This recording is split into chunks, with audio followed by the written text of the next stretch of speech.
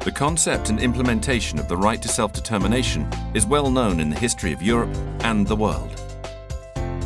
The citizens of stateless nations have often used this right to democratically express their will and to take responsibility for their own future. This is self-determination. Exercising this right can lead to many different outcomes.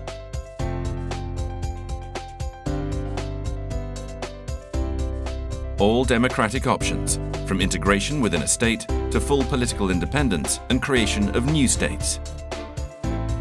Essentially, self-determination means a people have the right to determine their own future. The right to define and choose their own political status, the form of the constitution or government, and the form of economic, cultural, and social development. The right to self-determination is one of the fundamental principles of international law, recognized as a right which belongs to peoples, not to states or governments. The Article 1, Paragraph 1 of the Charter of the United Nations, the International Covenant on Civil and Political Rights, and the International Covenant on Economic, Social and Cultural Rights state that all peoples have the right of self-determination. By virtue of that right, they freely determine their political status and freely pursue their economic, social and cultural development.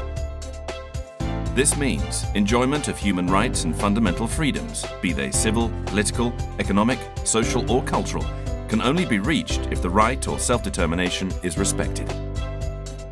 Self-determination is an absolute democratic right which completes and guarantees the implementation of human rights. The importance lies in the right to choose, the right to decide. The European Free Alliance stands for human rights, the right to decide upon your own future, the universal right to self-determination, stronger regions and stateless nations in Europe. A Europe of the peoples. The European Free Alliance stands for another Europe. And you?